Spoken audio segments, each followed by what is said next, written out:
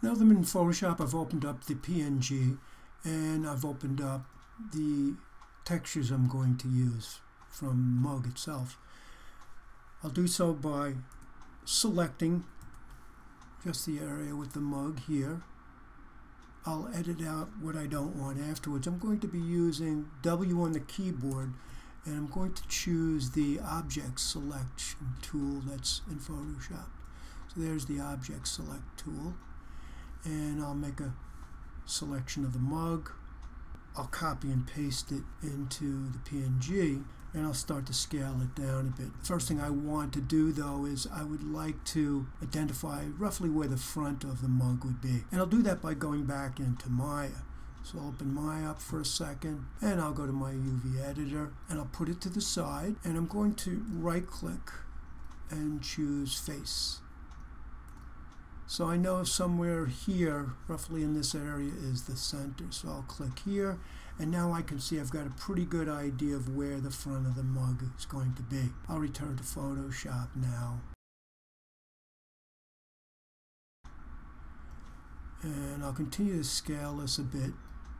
And I'm stopping short of where the arc is here because I'm going to have to clone. All right, now I'm going to go and I'm going to get the next image, which will be the back of it. Once again, I'll make a selection of it using the object select tool. That was W on the keyboard, and I'll copy that.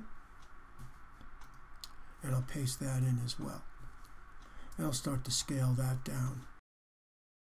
I'm going to change the layer order and put this one down below there. And then I'm going to duplicate that layer, and I'll put that one on the other side. And now I'm going to put a layer mask on the one with the wolf, the front of it, and I'll just get rid of the handle on this, hitting B on the keyboard.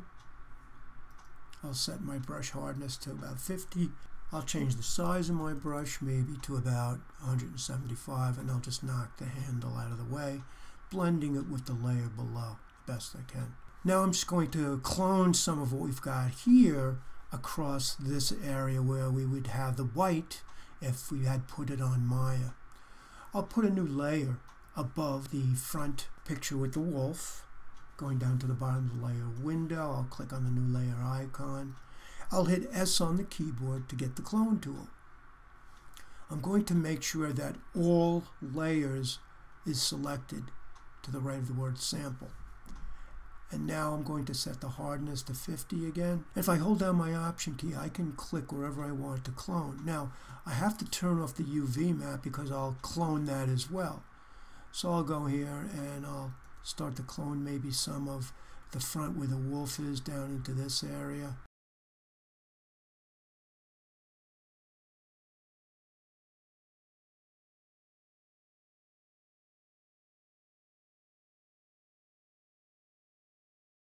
I'll go back to a picture of the mug.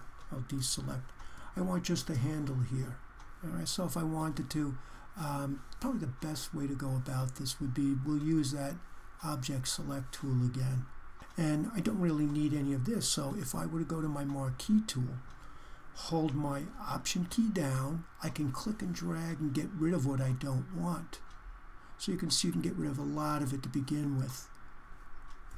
Now it looks like I missed a little up here, so I'm going to click on the quick mask icon. I'll get my brush, make my hardness 100%, and I'll go in and add what I need from that. I'll return to my selection by clicking off on the quick select tool. I'll copy it, and I'll paste it into position, and now I'll put it down there into position, start to scale it.